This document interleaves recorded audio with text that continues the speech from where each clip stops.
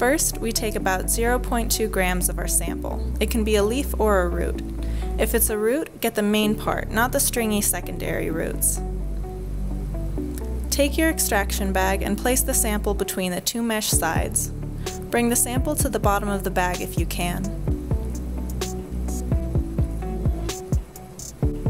Now, you're going to add 2 milliliters of Agdia's GEB2, which is an extraction buffer. Take a blunt object and grind the sample for about 2 minutes. If you're going to do an RPA, we take 1 microliter of this liquid and use it as our DNA sample. For LAMP, qPCR, or traditional PCR, we'll clean the sample up more before we use it.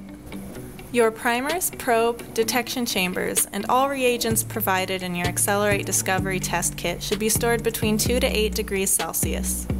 Allow these to warm to room temperature for 20 to 30 minutes before we begin. We'll set our heat block to 39 degrees Celsius. Switch on the power in the back and hit the set button. We don't want to change the first digit, so we'll hit the set button again to edit the second digit, and use the arrows to change the value. We hit the set button to move to the third digit, and use the arrows to change the value again.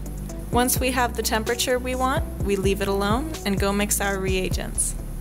We are going to take a PCR tube, fill it with 5.9 microliters of rehydration buffer, 0.42 microliters of each primer, 0.12 microliters of the probe, 0.5 microliters of magnesium acetate, and 1.64 microliters of deionized water for each sample.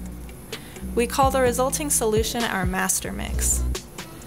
Since we only have one sample, we add 1 microliter of our DNA directly to the master mix. Then we vortex and spin the solution.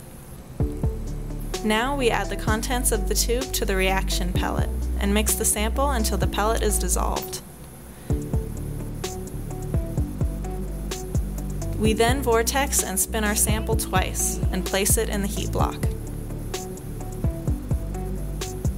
If you have more than one sample, you won't add DNA until after you dissolve the pellet with 9 microliters of master mix. After 20 minutes, we take our samples and put them in a small gray case. Place the tubes as shown and snap the case shut.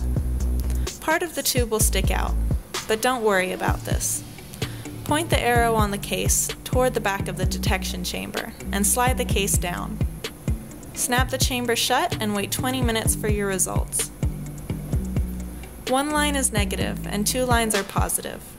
If you have 2 lines but one is much darker than the other one, you still have a positive result.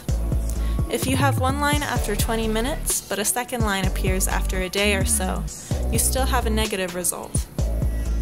In the next video, I will show you the steps needed to further purify this DNA sample for the LAMP RPA test.